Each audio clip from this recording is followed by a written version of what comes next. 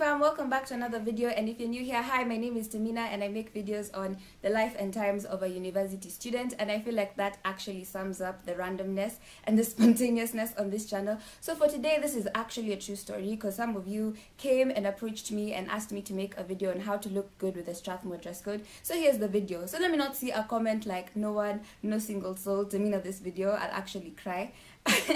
For real, I'll actually cry. So the thing is, our school has a very strict dress code. I feel like it's the most strict dress code in Africa. I feel like it's actually the most strict dress code in the world. If there's a school with a more strict dress code, please tell me. I'm waiting. I want to know.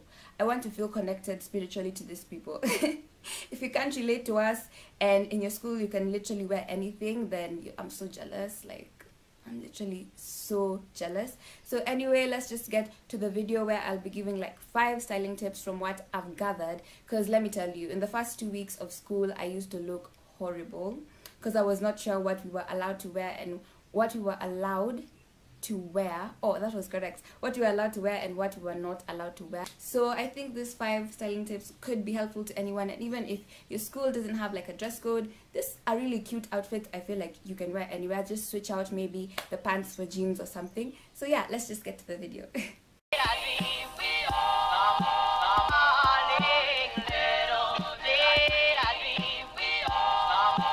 So the first tip that I have for you guys is something that I came up with by myself last week, and I was so proud of myself because I felt like such a YouTuber.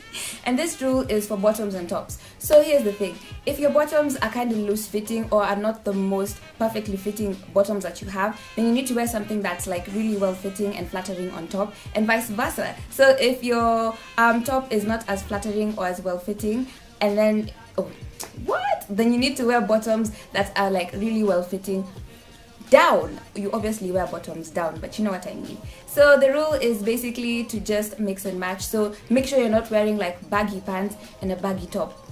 That way you just look like you've come straight out of bed, or like you're just going to sleep right after the lesson, which we're all going to do, but we don't have to dress like we're going to do that right after. You get what I mean?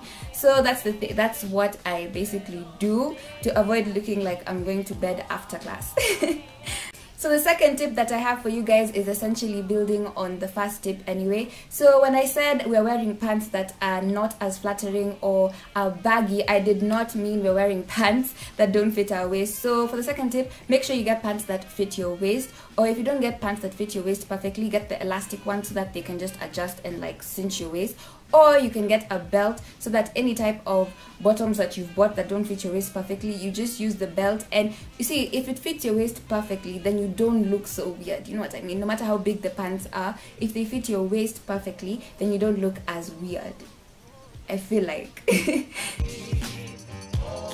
So the third tip is to layer up, and layering up is, imagine, both for the cold and both for the heat. And if you're not in our school, you're not even understanding why you would need to layer up for the heat, but it's because you can't really be wearing a short sleeve every single day. We have to spice it up a bit. So I think the way you can spice it up in the heat is to layer up with a light material sort of blouse. You can get like this in different colors, black, you can get this in like teal, you can get this in any color that you want, but make sure it's a very light material so that you're not sweating through, and make sure you leave your blouse open and then just add a belt so that at least the air can pass through. At least the air can pass through and you're not like sweating the whole day, because sometimes when you're wearing clothes for school, they're so hot and there's nothing you can do because you can't like take off your sweater because maybe you're wearing a camisole inside. So that's the trick that I have for this, is just to layer up with like blouses. So the fourth tip that I have for you guys is also building up on the third tip, which is just to layer up, but this time for the cold. And I think the cold is my favorite time to dress up in Strathmore, because this is where you can really dress. This is when you can bring out your coats, your blazers, and your trench coats. Coats and trench coats.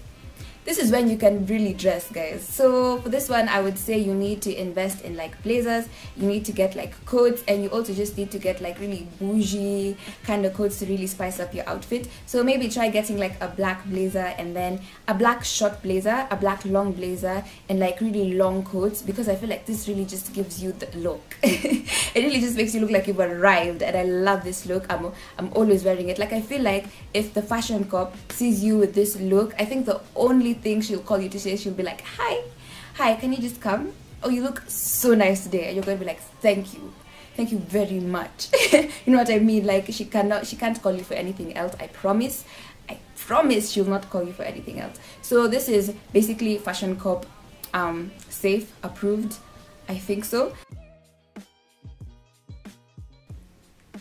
So sadly, we've come to the fifth and final tip of today, and for me this is to accessorize. And accessories for me are everything from necklaces, earrings, edges. Yes, I said edges. This is an essential accessory, guys. So what did I say? Earrings, necklaces, edges, belts, and everything in between. And just make sure if you wear gold earrings and your belt buckle is gold, make sure you match those two. So if your belt buckle is silver, wear silver earrings, and if your belt buckle is gold, then wear gold earrings and necklaces. So for me, the major key over here for necklaces is layered necklaces. I also like the single pendants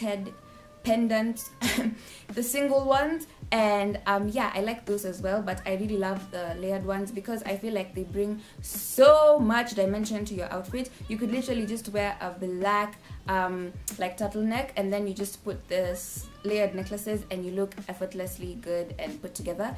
And then the second thing is earrings. I really love earrings with like huge hoops. Okay, these are not even as huge as the ones that I have, but you could best buy the pack from MRP that has from the really tiny ones to the really huge ones, so you can pick out whatever your preferences are for that day. And then for belts, just make sure you get like a slim belt and like a really thick belt, so that you can use, just spices up your outfit, guys. And edges, make sure to lay your edges before you go to school. Like for me, if you know I'm having a good day and I woke up on time, did everything on time, my edges will be laid.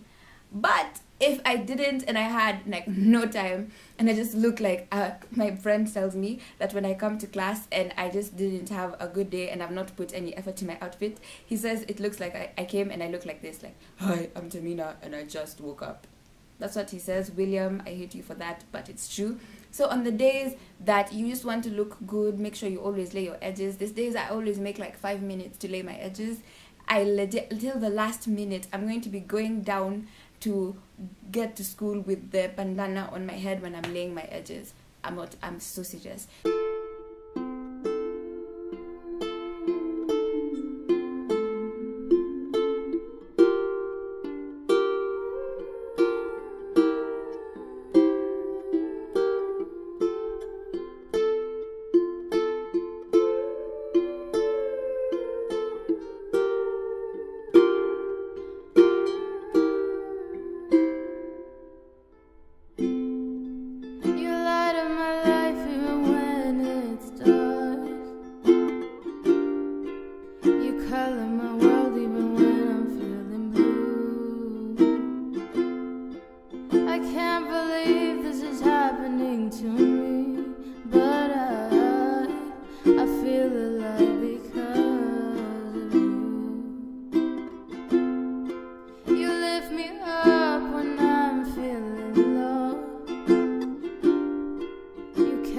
When I had no control, I can't believe this has happened to me, but I feel alive because of you.